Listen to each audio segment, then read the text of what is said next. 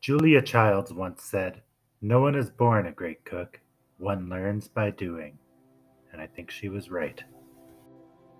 Hi, I'm Carlin. And I'm Mitch. And welcome to our healthy vlog lifestyle, where I've lost over 70 pounds. Mitch has lost quite a bit, over 30, 35, something like that. And today we're going to talk about how our cooking has changed since we've started this journey. We'll start by showing you a few clips right here of what our cooking used to look like, and it was delicious. I still like some of the food in these pictures. I've just learned that I can't have it because I'm allergic to it. It makes me blow up and swell a lot. And for the last several years, we would cook all the time, but we would cook the same things over and over again. And we had our staples. Lasagna. Yeah, lasagna, spaghettis.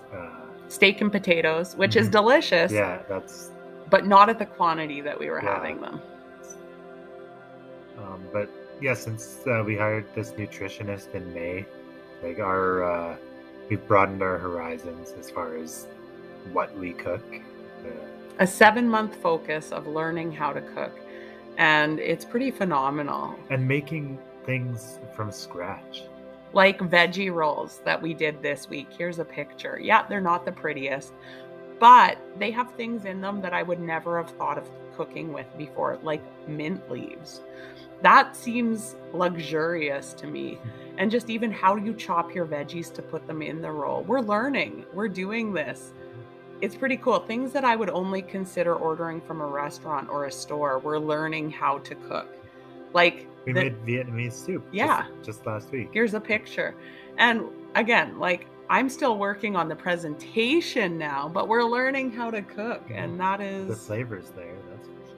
Really cool. Thing is that sometimes we get so stuck in our head that we don't want to try and learn how to cook something new. It seems too hard. But sometimes that uncomfortable position is exactly what you do need to work on. I had no idea that we needed to learn how to cook. Like Mitch said, we had our staples in our household and we thought we were being healthy. But then when we hired the nutritionist, we had to step out of our comfort zone. And that's where the nutrition really came, was when we had to leave our comfort zone, try things that we thought we hated, like cilantro. Who knew you could fill up on vegetables? Yeah. Not me. Now we do. And if we wouldn't have stepped out of our comfort zone, we wouldn't have known this. And it wouldn't have been as easy, and I'm not saying the weight loss is easy, because it is not. Holy smokes, it is not. But you could learn new things and enjoy the journey as you go along, learning how to cook new things. Before we close off this vlog, here's a few clips of what we've been up to, what's been going through our mind. And speaking of what's going on through our mind, I had a horrible dream last night. I was so angry in my dream. I was yelling at people. I was flipping out, literally. And I woke up feeling like, holy smokes, there is something wrong internally with me. So I guess my question is, how much do you put into your dreams? And I don't know much about dreams. I've been Googling all morning about what could this dream mean? Why am I having it? Am I super stressed? Am I going?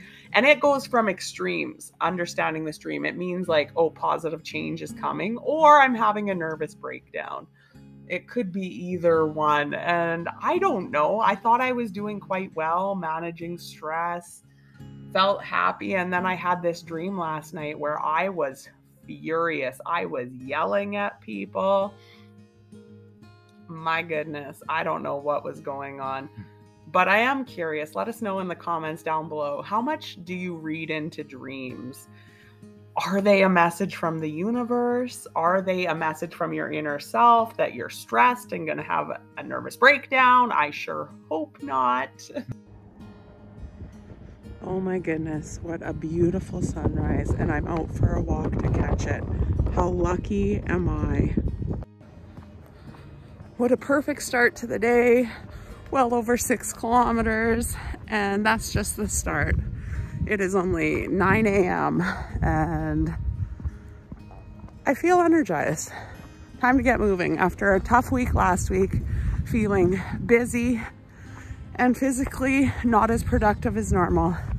I can tell there's been a shift, like an elastic band stretched.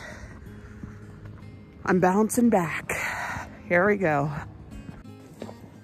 It's pretty awesome to be getting out, getting a 5K walk in today, even though it's a little cold.